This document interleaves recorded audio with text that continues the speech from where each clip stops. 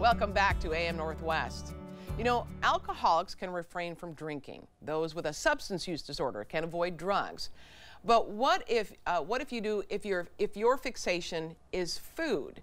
Here to share more about her memoir, More Please, on food, fat, binging, longing, and the lust for enough. We welcome journalist Emma Spector. Good to have you with us, Emma. Hi, so great to be here. Thank you for having me. You bet. You call this the anti-diet book.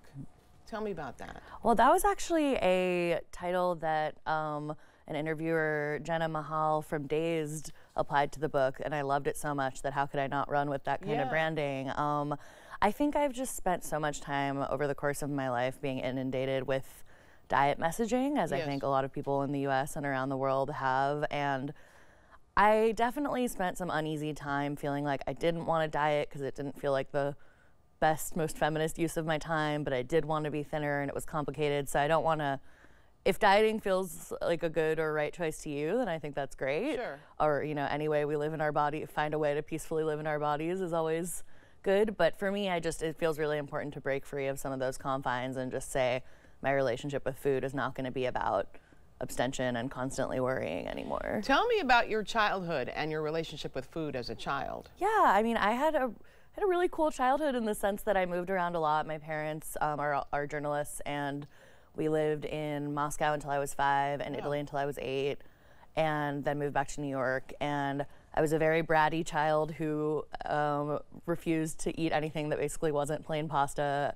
I always wanted American food, even when we were in Italy and Russia, and there were all these exciting, you know, borscht and pastas to be sampled. I wanted plain pasta and Oreos, and I think it's interesting because I feel like I was exposed to a lot more cultural attitudes around food than a lot of kids my age, just moving around so much, but somehow I still forged this relationship with food that felt very much about more to skillfully weave in the title of the book, and felt very much about how can I get my hands on something that I'm maybe not supposed to have, which, you know, my parents weren't restrictive and weren't like, you can't have this or that, so it's hard for me even now to know where some of those restrictions came from. I think we learn so young often that what we want is sort of in the bad category, or that, you know, if you eat 3 of this candy instead of 2, then the day is shot, so you might as well eat the whole package. That's what we talk about, binge eating. Yeah. Because I did that as a young person as well, binge purge. Yeah. So talk about that, because then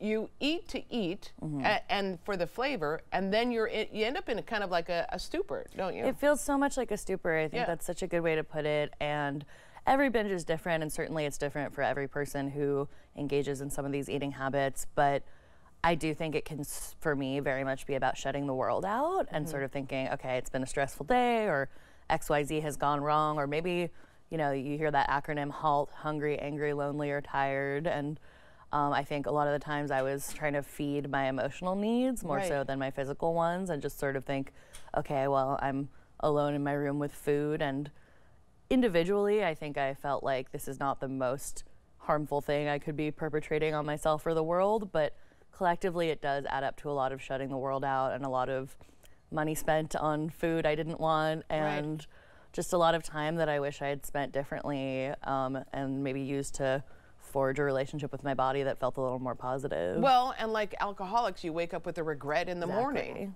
And especially when I was really committed to dieting, I think it felt very much like, okay, I wake up, I'm full of regret, I'm gonna go back on my diet today, I'm only gonna, you know, eat my little approved points foods and just have nothing but water. And then for me, at least, that is not a realistic way to eat or to feed myself.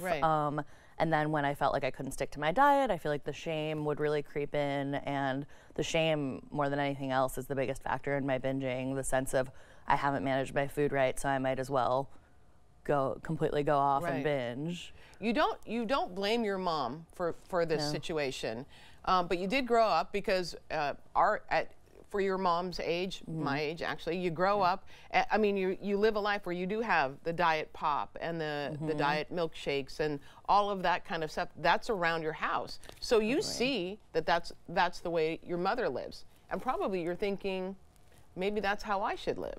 Absolutely. And I think hopefully with each consecutive generation of mothers and daughters, we're getting farther from the idea that you need to look a certain way in order to earn the things you want from life or from society. But I really don't. I think, especially for women my mom's age, I just don't think there were a lot of models of, God forbid, being a fat person as I am now and living a happy life. Or being accepted as a fat person. Or being accepted as a fat person, or even, you know, I just don't think there was a conversation around I engage with food and with sometimes exercise or, you know, different aspects of the disordered eating world in ways that hurt me. And I just think it's hard to model something different for your kid if that's what you've been fed. How do you feel about the drugs out there now? I mean, like Ozempic, there are a number of other drugs out there. How do you feel about those? I feel, I don't want to be a knee-jerk like semaglutide hater, because I think, as I said, the shame can be such a, I think now we have a sort of rise of Ozempic shame and gossiping about which Hollywood celebrities are on it, and I just think it adds to this idea that it's wrong to exist in a body that doesn't look quote-unquote perfect, but it's also wrong to expend any energy on looking different, because that's vain, and it just leads us back to where we started. The drugs aren't for me, and that's something that my doctor told me. Just as a person with a history of disordered eating, she was like, I don't think this is the right thing for you, and I'm choosing to take that at face value. But I also, you know, I think I'm so committed to a model of body liberation in which everyone is hopefully has the resources to be the best judge of what works for their body. I think too that women grow up with the idea that if you aren't thin, you aren't going to find love. Absolutely. You have love in your life, I do. And you're doing really well. Yeah, right? I feel so lucky, and I think coming out as queer in my 20s was a big part of that as well, and realizing how much of my kind of unconscious messaging around how my body should look was weighted towards, like, you need to find a cis het man to, you know, take care of you. Some very retrograde stuff that I didn't aware was floating around. It wasn't aware was in my psyche at all. But I don't think that queer and trans love is necessarily the balm that fixes everything. But I do think stepping outside of what you might think you need to look like in order to find any version of love is a really important first step. Absolutely. You have a book event tonight at Powell's, which is very exciting. So that's tonight at 7, Powell's City of Books on 10th and West Burnside. We're going to put all the information for you on our website at KATU.com. The book again is More Please, on food, fat, binging, longing, and the lust for enough. Emma Spector, thank you so much. Thank you so much for having me. You bet. All right, we'll be right back with more AM Northwest. Don't go away.